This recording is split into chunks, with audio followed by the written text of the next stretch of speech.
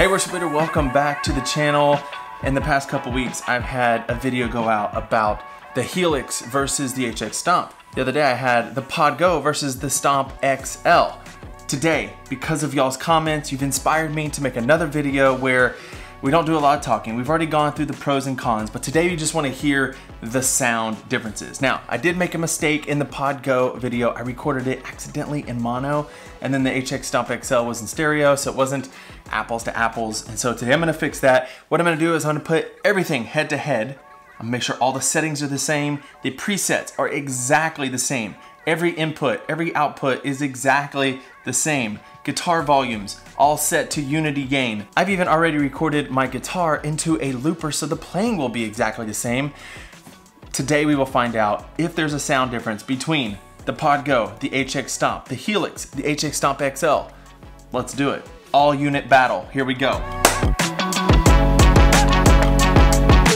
So what I've done is I've looped in some playing on another HX Stomp. I'm leaving that HX Stomp and going to all of these other devices. Here is the raw recording that I recorded into that HX Stomp looper.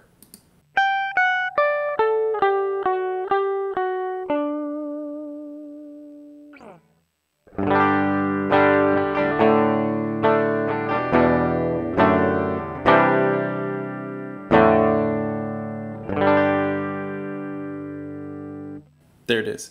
So now what I'm going to do is I'm going to record that signal, that recorded signal through each one of these units, and I'm going to try to do the same thing on every recording where I turn on and off different effects at the same time, and we'll A/B some tests and see how they sound. Here we go. First shot, HX Stomp. Let's turn off. What I have here is I have an overdrive, an EQ, some reverb and delay, and I have this room reverb. Now all of this is exactly like the Pod Go. I made the Pod Go preset first and then I matched everything else to it. So we'll let it go by the first time just dry, then I'll put some distortion EQ and then I'll do some delay and reverb, and I'll try to do that same thing on every track. Here we go. I will say I'm very excited about this unit here. It's got all my gear set up, but I have this right here. The mini effect gizmo that's gonna allow me to loop everything in right here.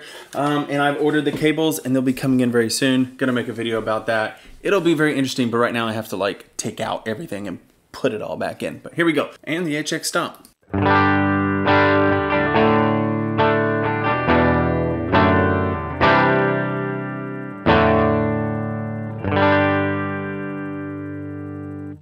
The HX Stomp XL.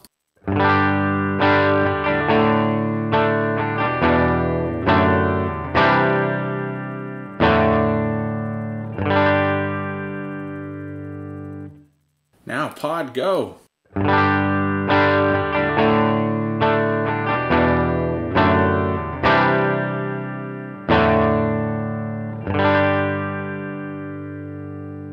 And here's the HELIX, finally.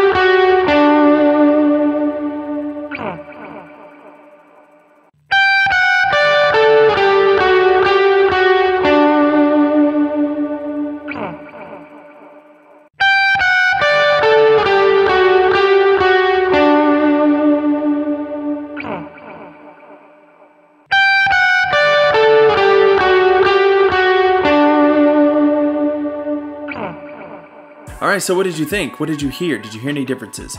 Here's some things I wanted to mention. The first time I recorded with the PodGo and the HELIX, I opted to turn the guitar pad on as I thought that would be closest to instrument level, like on the HX Stomps.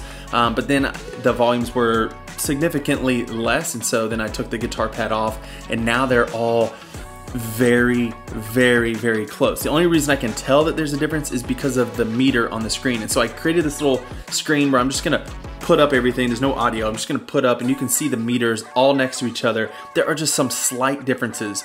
I think the HELIX is the most loud.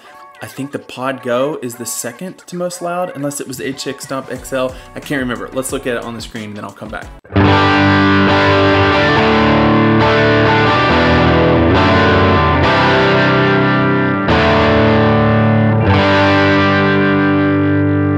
Alright, so I got it up on the screen here, and it looks like if you go HX Stomp, XL, PodGo, HELIX, that's the least loud to the loudest. Like I said, we're talking very small numbers here, but if you look on the left hand of each of these screens here, the stereo side, over there where it says max, HX Stomp, we have a max of -0.8, -0.5 for the XL, -0.5 for the PodGo, -0.4 for the HELIX. So very minimal. Now looking on the left side, max, we have HX Stomp -0.6, -0.8 for the XL, -0.9 for the PodGo, 1.2 for the HELIX. So a little bit louder. What do you think? Can you hear a difference though? Do you think live there's gonna be a difference? A lot of people had opinions in the comments about how the PodGo can't keep up with, it doesn't have the same somethings. I'll have to go back and look at the comments. Yeah, Paula said, I thought the HX Stomp XL in my last video sounded better. Is that possible? Yes, it is, because like I mentioned, it was in stereo and the PodGo wasn't. Someone else commented this. I have said that the HELIX and HX Stomp models all having a guitar impedance circuit on the input jack, but the PodGo does not have this. In my experience, there's a slight difference in the quality of the tone and feel. Someone on Facebook said the PodGo reacts weaker to playing dynamics. The sound is darker and more closed. It doesn't bring so much fun and feel factor. That is the main reason why I couldn't play with the PodGo and decided to stay with the XL. I really prefer form factor of PodGo, blah, blah, blah. So I didn't feel any of that. Now, I wasn't playing through each of these, so the feel wasn't there, but the result, if our picking and playing is exactly the same, can you tell the difference? I don't think you can. All right, so what do we know? We know that the PodGo has a different processing chip than the HX Stomp and the XL, but it is optimized for the effects that it has. They knew it was gonna be less, so they took out some of the higher DSP effects that are in the HX Stomp and the XL, so it should be optimized for it. You shouldn't be able to tell a difference. The other thing we know is that the HELIX has 2 DSP chips, double the amount of the HX Stomp and the XL, hence maybe why we saw a little bit of a volume bump. I don't know. I think the main reason for those 2 DSP chips is to just be able to run more effects at the same time, because the top one is one chip and the bottom is the other chip. I don't think we even tapped into the second chip because I was just on one path. So let me know down in the comments, could you actually tell a difference? Honestly, I couldn't. The only reason I knew there was a difference is because of the meters on the screen.